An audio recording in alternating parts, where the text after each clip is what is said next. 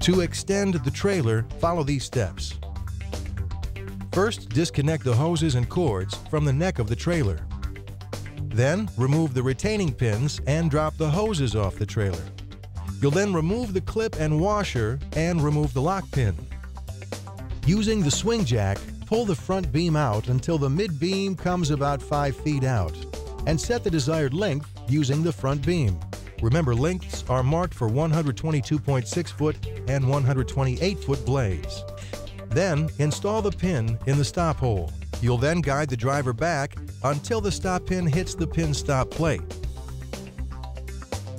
Next, insert the pin in the lock hole. Then, pull the stop pin.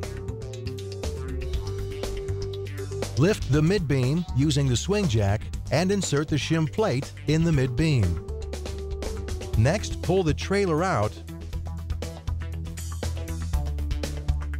and insert stop pin.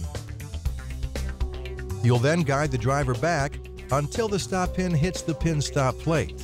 Then insert the pin in the lock hole and pull the stop pin. Lift the rear beam with the swing jack and insert the shim plates, and when you're finished, lift the swing jack fully up. Next, stretch out the hose. You'll then reconnect all the hose clip pins to the side of the trailer. Next, reconnect the hoses and cords to the neck of the trailer. Then secure all the washers and clips on lock pins and store the stop pin in the toolbox. Finally, double-check all lights and equipment are working properly.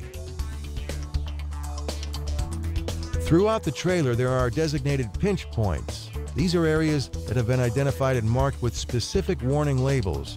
Take extra care in these areas as serious injuries can occur. Warn others about these areas if they're not familiar with this blade trailer.